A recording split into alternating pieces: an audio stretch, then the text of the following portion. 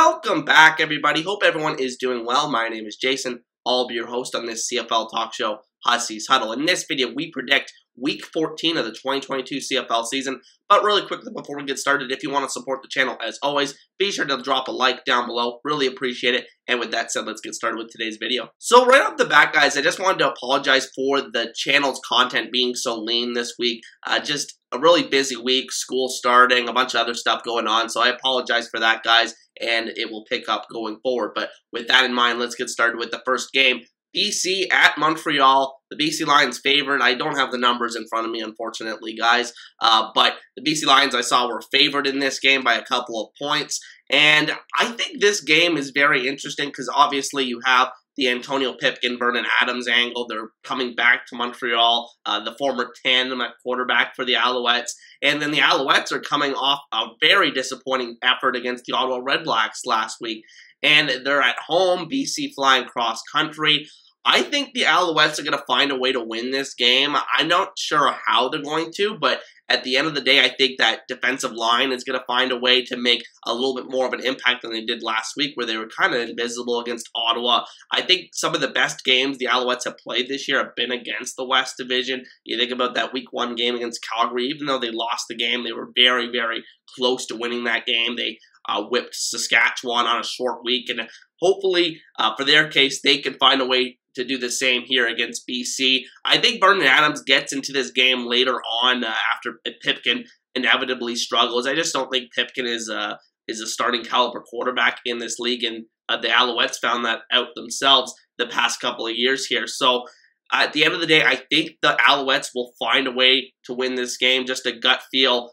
Give me a final score of 24-21 in favor of the Alouettes in this one. Now moving on to Saturday's triple header in the CFL. Very exciting. The first one of the year, I believe. Starting with the first game, Ottawa hosting Toronto. Ottawa won the first game of this matchup a few weeks back, but we'll see what happens in this one, especially with Ottawa having not won a home game this year. I think that could be a crucial factor in this one. The next two games Ottawa has are against Toronto, so if Ottawa can win these games, theoretically, they are right back into the conversation for not just the playoffs, but somehow first place. So very interesting games we're going to see here between the Red Blacks and Argonauts. At the end of the day, though, I am going to take Toronto to win this game. I think Toronto's just a much better team right now, and I'm not completely sold on Ottawa. I think they've gotten a couple of really light opponents the last couple of weeks. They played probably their best game of the year last week against Montreal. But at the end of the day, I don't know how high the ceiling is for this group with Nick Arbuckle at quarterback, even though Arbuckle has clearly provided a spark for them. I think they could win this game, but at the end of the day, I just trust Toronto more. I think Toronto has the best team in the East on both sides of the ball, defense and offense. So at the end of the day, I like Toronto's chances of coming away with a victory here and avenging that loss a few weeks ago back at BMO Field. Now moving on to the second game of Saturday's triple header, which is the Banjo Bowl between the Winnipeg Blue Bombers and the Saskatchewan Roughriders. And in this game, I'm looking to see if Saskatchewan is demoralized by that loss that they had last week, where they really should have found a way to win.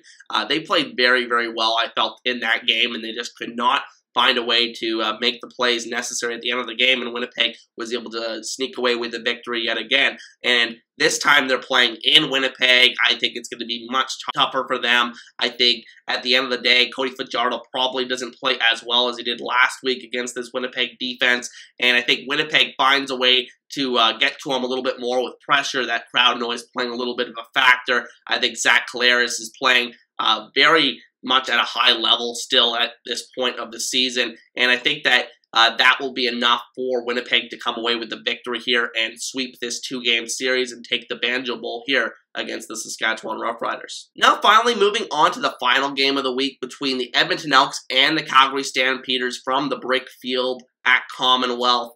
And this game, yet another opportunity for the Edmonton Elks to break that dreaded home losing streak. But I don't think it's going to happen here. I think Calgary just has their number this year.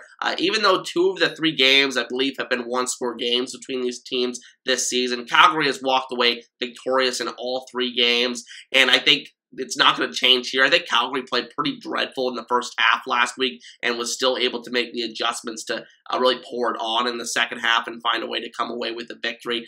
Edmonton had a late fourth quarter touchdown to make it look a little bit closer than it actually was.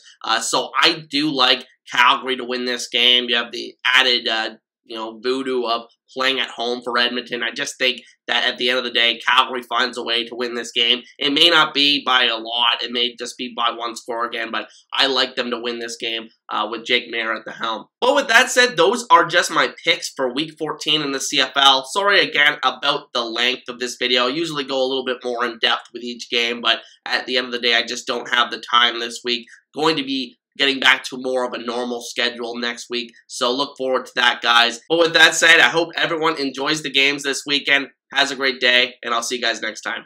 Peace.